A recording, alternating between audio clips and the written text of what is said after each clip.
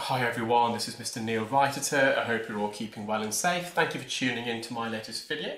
It's an interesting case of a patient who attended with an oral polyp in the left ear.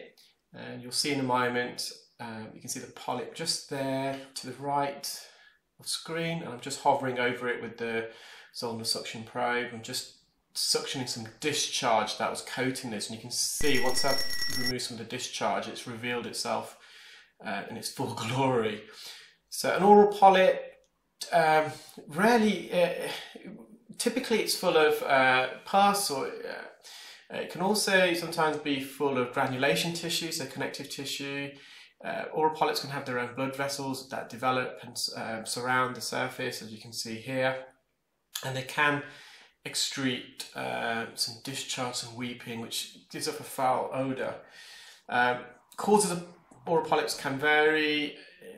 Typically it's due to trauma to the epithelial layer of skin, so the outermost layer of skin, so either it's otitis externa, infection, or sometimes, in this particular case, the patient did admit to scratching their ear, which is probably the cause of the formation of the oral polyp. Very rarely they can be cancerous, and they can be quite dangerous. It could be necrotizing otitis externa.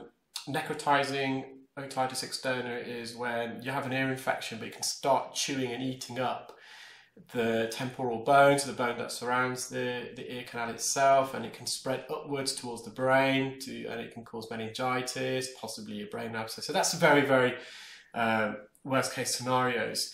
So with this polyp at this stage, the patient, I've written to the patient's GP, they're going to prescribe some medication, and hopefully that will be the end of it. If not, the patient will need to be referred onwards to an ENT surgeon. You can probably take some CT scans and have a further look at the polyp and to see whether it needs to be surgically removed.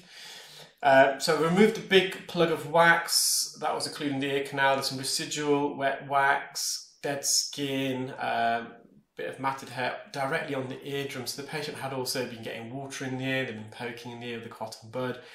Just makes it a bit more tricky because of the polyp. I have to be careful that the endoscope doesn't poke and prod directly into the polyp, because that can be a bit uncomfortable for the patient. This is where I feel, again, an endoscope comes into its own. If I was using head loops or a microscope and I had to put a speculum in the ear, it can be a bit more tricky, because the speculum would have more likely than not made contact with this polyp and be uncomfortable for the patient. With an endoscope, I'm able to position the endoscope just out of the way of the polyp, either to the left or right, or over the top like I'm doing now. You can see the posterior half of the eardrum to the back part of the eardrum. You can see the blue tinge, but still a lot of debris here. This is stuck, it's impacted. It's not always easy to vacuum debris and wax and dead keratin out of the ear. Even with a very powerful suction machine, it's just the consistency of any debris or wax. It can be quite mushy at times, and it can be adhered to the ear canal wall, or it can be adhered to the eardrum, and it can actually clog up the suction tube. So as you're vacuuming, it clogs it up. So it can be quite tricky. I'm just using a fine end gauge here. I'm just trying to suction this wax out of the inferior recess to the bottom of the eardrum. There is a trench in most people's ears, and quite often water can get trapped in there. If you follow me on Facebook and Instagram, I more or less on a daily basis also upload some very short videos that last no more than a couple of minutes. I don't put them on YouTube. I don't think. I think some people, it won't go down too well, I don't think, on YouTube when I do some short videos. So I tend to put them on Instagram and Facebook, and I had a video of a procedure where someone had some water trapped deep in their ear. It lodged after showering, and I had to suction it out. So just be a bit careful, guys. If you've been watching my videos and following my channel, you know that I'm strongly against the use of allowing water to enter the ear.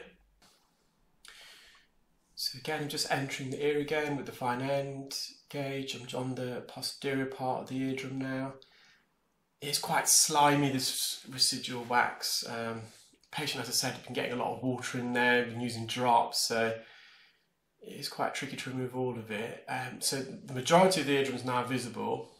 It's just the anterior part, I believe. So to the left, and I'll be going across to the left in a moment. And when you've got debris that's matted with hair, it's even more difficult to suction. Matted wax, I find, reduces the suction power, the suction grip. So we're just on the mid aspect of the ear canal, on the anterior canal wall. So the anterior means the front part. In the case of the left ear, the front part of the ear canal is to the left.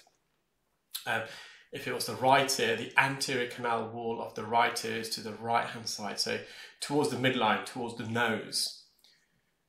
So just trying to remove some of this discharge off the eardrum now.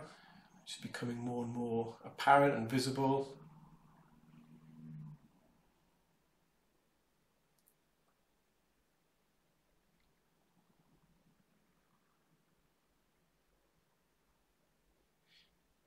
In terms of the patient's symptoms, they are actually alleviated at this stage because the ear is slightly infected. I just want to get as much debris out of the ear canal as possible. It's not possible to remove every little last speck of wax or debris will be here all day, and actually it'd be uncomfortable for the patient.